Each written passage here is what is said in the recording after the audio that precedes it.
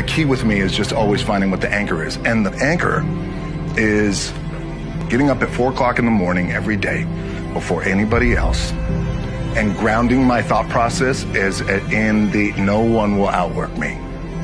No one. Work like hell. I mean, you just have to put in, 80 to 100 hour weeks every week. If you think that you're going to go and accomplish something really special and be the best in anything in the world, and you think you can do it without working, you make a big mistake. Because no matter what I did, if it was in bodybuilding or in acting or if it is in the political arena, it always took a lot of work. Nobody you know has become successful outside of it being given to them from their family. Nobody you know has actually created success without working their face off.